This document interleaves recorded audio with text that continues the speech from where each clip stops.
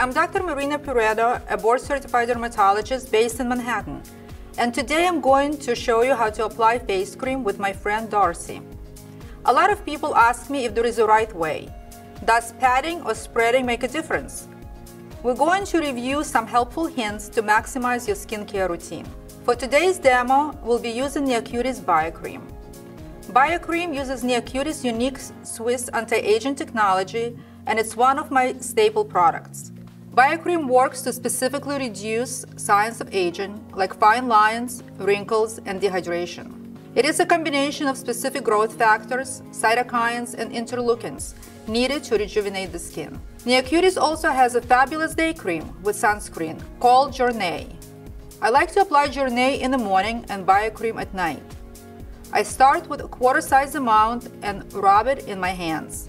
When you begin patting, it's actually better than spreading. But what's the right way to pat? Start at the jawline and move up and then away from nasolabial folds. Continue in a circular motion, avoiding the eye area.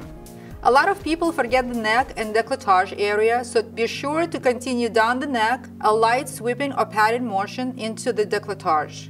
Depending on the season, you may need to apply a little more moisturizer. Add more and continue to press in upward motion on the skin. With regular application, your skin will also look more vibrant and healthy, like Darcy's. Make sure to apply your face cream each night, as well as a version of sunscreen during the day. Consistency is really key here.